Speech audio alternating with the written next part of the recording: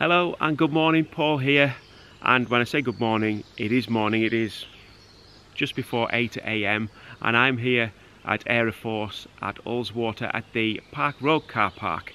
Now, two things. One, why am I here at 8 o'clock in the morning? And two, why am I at the Park Road car park and not the main car park for Aira, which is just down the road? Well, the main car park at the moment is operating on a booking system where you've got to pre-book online. You go online, you book your time, whatever you're going to arrive, and you pay online and you turn up. But the first pre-booking time was 10 AM and I knew I wanted to be here early, so I didn't know whether it was shut before 10 AM or could you park there without pre-booking before 10 AM. I wasn't sure, so I thought I'd come to this car park first because, well, it's the first one on the road anyway. When you come down from Dockeray, it's the first car park you get to. So I thought I'd come to this one because I knew this one was open and this one's just a pay and display, so you don't have to pre-book for this one. So why am I here just before 8 o'clock in the morning? Well, the reason I'm here this early is because, and I'll show you around, there's nobody else here. There's nobody else here and I wanted to get here nice and early because today it's hot. I mean, it is 8 o'clock in the morning, I'm wearing shorts and t-shirt, so it's hot today, so it's going to be busy. So I thought I'd get here nice and early, see if I could get down to the Aira waterfall and get some pictures before the crowds came. Before we go any further, let's talk parking prices. As you can see there, £4.50 for up to 2 hours, £6 for 4 hours, or £7 for over 4 hours parking. One thing to note about the car park as well, it's Park Brow car park. I think I said Park Road before, it's actually called Park Brow. The parking ticket machine only takes cash, doesn't take cards, so make sure that if you are going to park at that car park, you've got the correct change.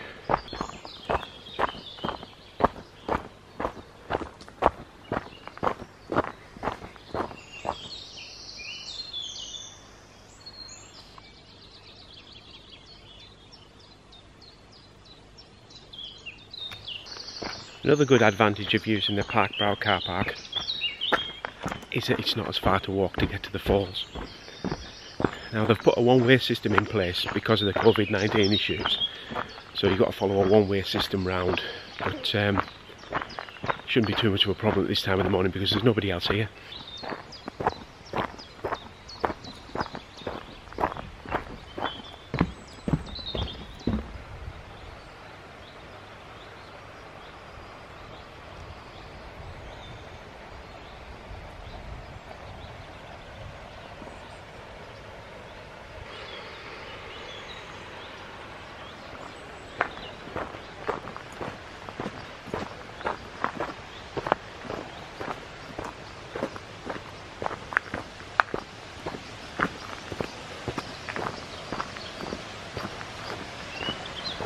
And I can hear the sound of running water, so, oh yeah, there we go, there's Aira. Can't see much from here, but we'll have a walk around and go over the top of the falls and down at the bottom. It looks like the dry weather we've been having recently has certainly reduced the amount of water coming down there. It's usually gushing down there, but not much more than a trickle at the moment.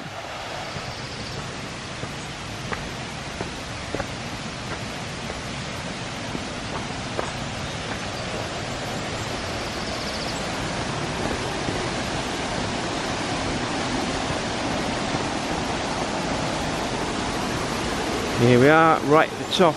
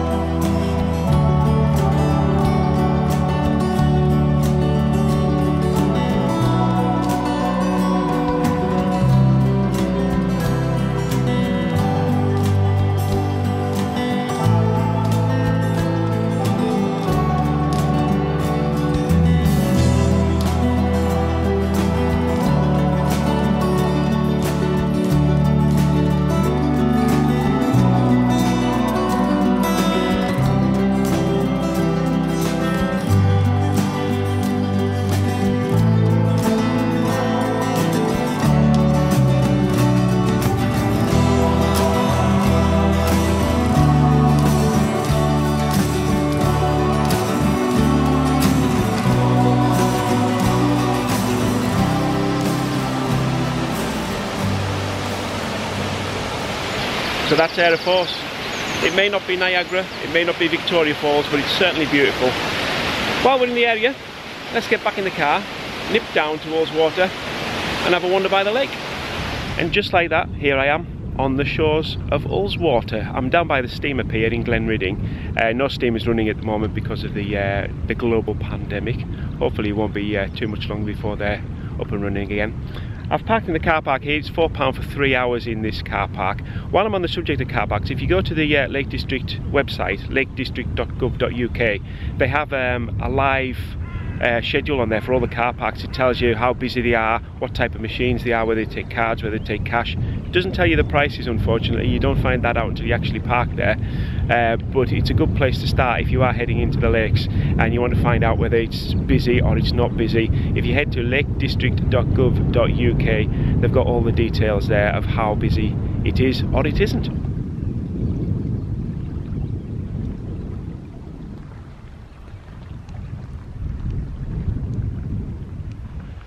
I'm just going to head up now into the village. I noticed on the drive-through that the village shop was open, so I'm going to go and see if they've got anything there nice to eat because I'm getting a bit peckish. The car park here, I did say it was £4 for 3 hours. That £4 ticket is enough time to do a full cruise of the lake, just in case you were wondering. And speaking of drives on the way down here to the village, what a drive it is down that road beside Ullswater. Absolutely stunning views. It's difficult to keep your eyes on the road. I did have to stop a couple of times and take a couple of photographs. Absolutely beautiful.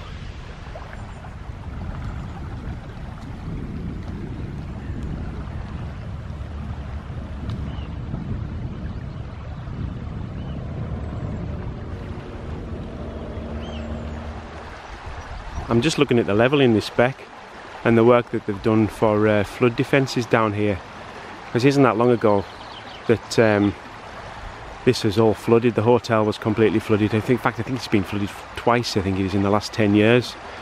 But obviously not as much water in now as what there was at the time. And it does seem as if they've done a good bit of work clearing it out and shoring up the defences.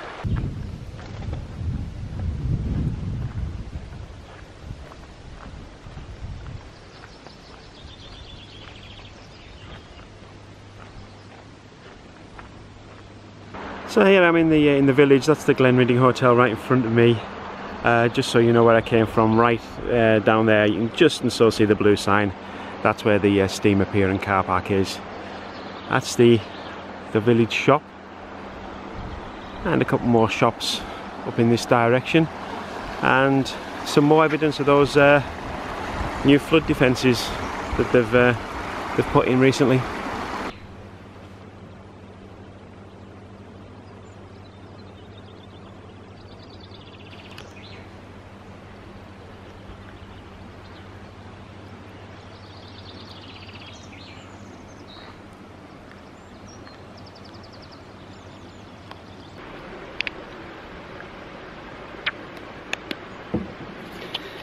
Really quiet here this morning.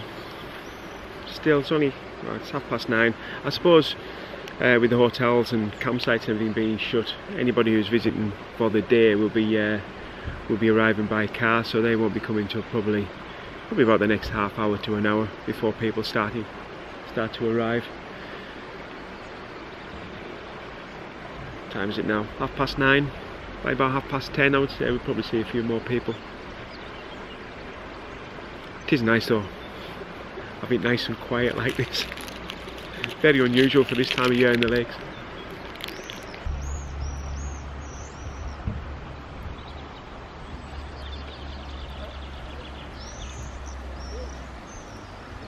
It has been a truly beautiful morning this morning.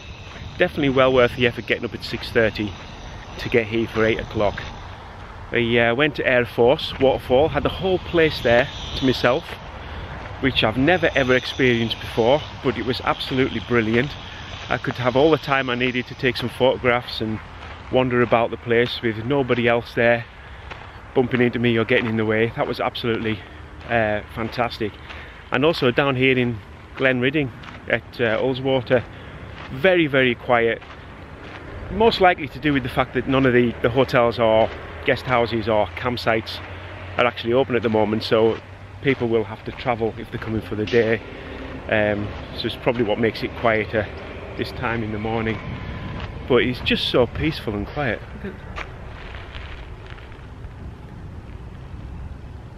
On a warm summer's day like today, or a warm spring day,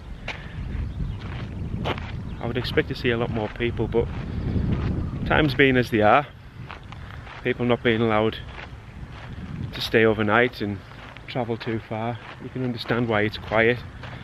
But definitely worth it this morning. Thanks for joining me. Make sure you subscribe to the channel for more videos in and around Cumbria and the Lake District. And now that lockdown is starting to lift, I'll be getting out and about and going to a few more places than I've been able to over the last couple of months. Thanks for joining me. That'll do for now, and I'll see you in the next one. Bye bye.